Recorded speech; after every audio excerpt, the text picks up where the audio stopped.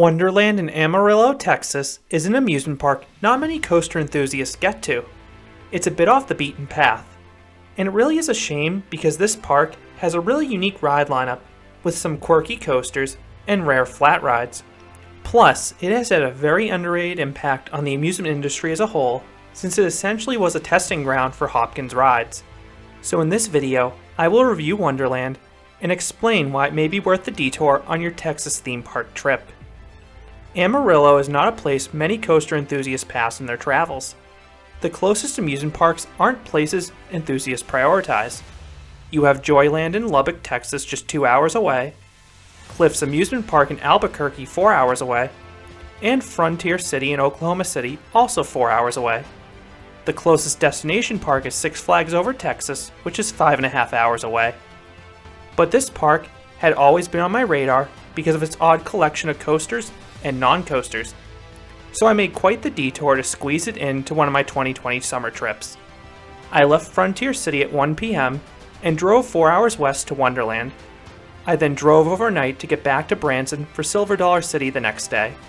The drive was long, but my experience at Wonderland was worth it. This is an independent family park. Wonderland opened in 1951, founded by the Rhodes family, and they still own the park to this day. Wonderland is part of Thompson Memorial Park, one of many municipal parks in Amarillo, and I deliberately visited on a Saturday, figuring the park would be the busiest. Normally, you want to avoid crowds, but not with this park. First, 3 of Wonderland's 4 coasters have minimum rider requirements. Texas Tornado, the park's signature coaster, requires at least 10 riders, and this was tricky even on a busy Saturday. Sometimes I had to wait a few minutes before enough people came to the station for them to fill a train. Hornet also required at least 10 riders, but that one seemed easier because it had a steadier flow of families all night. Mousetrap front loads the trains, so if you want the back car, which is the best seat, you want that ride to have enough people to fill the whole train. That one is easier since the trains only hold 12 people maximum. The other reason you want to visit on a busier day is because of the park's hours. The park is typically open the first weekend in April through Labor Day. The park is closed every Monday except Memorial Day and Labor Day. When the park is open Tuesdays through Thursdays, they're usually open for just 3 hours in the evening. That is really short for an amusement park. On Fridays, the park is open 3 to 5 hours in the evening, depending if it's summer or non-peak season. So you can see how this could be problematic as you have limited time to experience the park's attractions, and you may have to keep waiting for enough people to even ride them. I know a few friends who are lucky to even ride Texas Tornado once.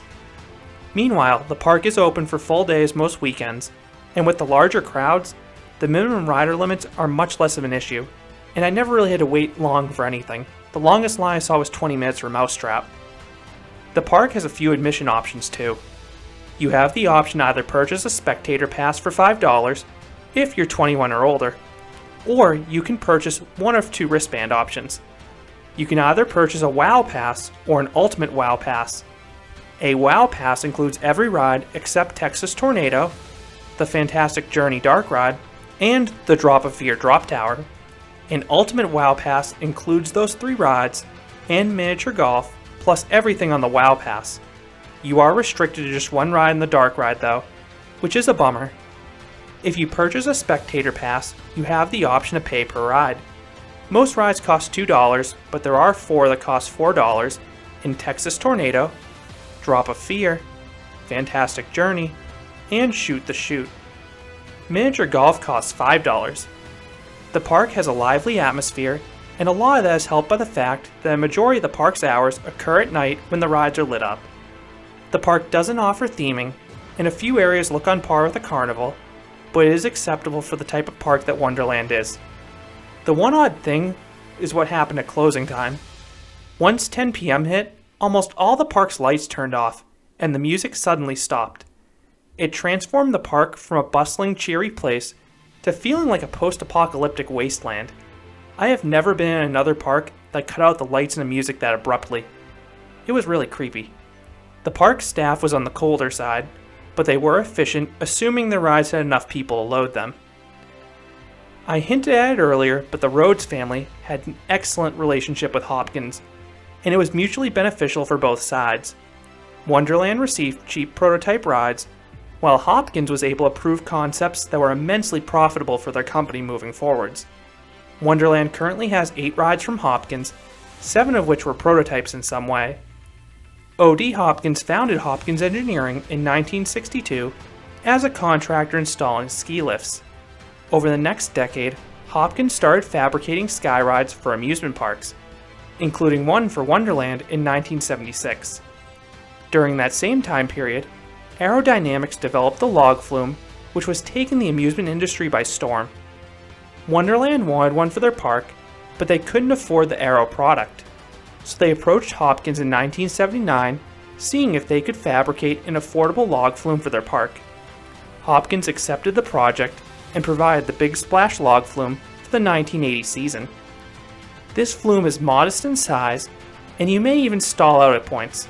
The op actually had to pull my log on the elevated section, but it was the catalyst that caused Hopkins to enter the water ride industry, and the flume was their most successful product with 46 installations worldwide. Hopkins later provided 4 other prototype water rides for Wonderland, giving this park a rather large collection of water rides for a park at this size. And ultimately, I think that's a smart decision for a park that lacks a water park in a location as hot as Texas. In 1988, Hopkins built their original River Rapids ride for Wonderland in the Rattlesnake River Raft ride. This ride has barely any rapids, which is a stark contrast to the Intamin versions. Instead, it focuses on sprayers and waterfalls to get riders wet. The later installations by Hopkins would grow to have larger and wilder rapids. Hopkins also provided 2 tube slides for Wonderland. In 1993, they opened Thunderjet Racers, a rare aqua drag ride. Targeted towards kids, this ride propels 2 dinghies at a time down a straightaway in a short but soaking race. In 1994, they opened Pipeline Plunge, a wet-dry water slide comparable to the ones that Whitewater West popularized. My favorite part of this ride was actually the views that you got of Texas Tornado from the ride platform, but it was an okay slide on par with many of the tube slides at water parks. In 2000, Hopkins built a modified version of their popular Shoot the Chutes ride for Wonderland. Their prior installations had boats with 5 rows, each holding 4 people. To save space, Wonderland had Hopkins design a Shoot the Chutes with just 4 rows, each holding 2 people. This model wasn't overly popular, but it was reused at a few parks like Rye Playland. And if you want to get soaked, this is your best option at Wonderland. Hopkins also provided another prototype in Skyrider, a monorail that circles the front half of the park. This ride gives some great views of Cyclone, the park's wild mouse coaster. For coaster enthusiasts, they will be most thankful for Texas Tornado. Hopkins was famously approached by the Rhodes family at an industry event, and the initial design for the coaster was scribbled on a cocktail napkin. This helps explain the coaster's bizarre appearance, and it was an exercise in trial and error for Hopkins designing their first roller coaster. But the final product was quite good. I have a separate review in Texas Tornado, but both vertical loops have some powerful positive Gs. And every single pullout seems way too abrupt, so you get some crushing positive Gs there as well. The coaster does crawl at points, which probably explains the minimum rider requirement, and it doesn't offer any airtime, but this 1985 coaster is a smooth and enjoyable ride. Wonderland also has 4 other roller coasters. Their oldest currently operating coaster is Cyclone, the milder wild mouse. I have a separate review in this one as well, but it's one of the wilder wild mice out there, since it oddly operates with no restraints at all. Not even a seatbelt. This results in some very strong laterals because there's nothing restricting your movement. Mousetrap is a Pinfari Cyclone. While that may not sound too exciting, this one is a rather large model with a 3-car train and loose lap bar only trains. So if you ride in the back car, you get some surprising ejector airtime in the first 2 drops. It caught me off guard, and I talk about it more in a separate review on this coaster. Hornet is another really odd ride. This is a smaller Vekoma coaster that originally operated indoors at both Boblo Island as Nightmare and Six Flags Astroworld as Mayan Mindbender. But Hornet was moved outdoors when it was relocated to Wonderland. It's a rather tame ride with a series of slow turns, but it's a great transitional coaster for kids working up courage to larger rides. Last but not least, you have Spinosaurus, a SBF Visa spinner. It's unclear if this ride has ever operated yet. It was listed as closed during my 2020 visit due to mechanical issues, but now the park is listing it as a new for 2021 attraction. But whatever the case may be, it's the closest the park has to a kiddie coaster when it does open. One of the biggest surprises for me at Wonderland was Fantastic Journey, a dark ride with a lot of similarities to Wacky Shack at Waldameer, both in terms of the ride system and the aesthetic. The ride was longer than expected, with some interesting backlit scenes, trippy optical illusions, and a very surprising jump scare or two. I was bummed I was restricted to just one ride with a wristband on this cool attraction. Moving on to the flat rides, you have a basic collection of spinning rides, plus 3 standouts. The park's most intense attraction is the Drop of Fear, a rare adult Moser drop tower. This ride stands 200 feet, or 61 meters tall, and has one of the most intense drops of any drop tower. In terms of intensity, it was on par with the Soaring Eagle drop tower, and because of the loose over-the-shoulder restraint, you get some nice floater airtime on the way down, plus a strong stomach dropping sensation. The ride did have a really odd loading procedure though. After each ride, the operator would lock the restraints, climb onto the carriage, and yank the cable. If the cable was to their satisfaction, they would then unlock the restraints and load the next guests. I have never seen anything quite like that elsewhere. Texas Intimidator had a lot of downtime the day I visited, but this Moser flipping action arm was a very disorienting flat ride that flings you in every which direction. You get a mix of fast flips and drawn out stalls, loaded with hang time. It's a shame I could only ride it once, because it was usually closed when I walked by it, and it was a really intense ride. The park also has one of the last remaining Hoos Rainbows. This one was operated slower than the others I've ridden at Lake Winnie and Great Escape, so it offered no airtime. It did still have some good laterals though, that had me sliding across my seat.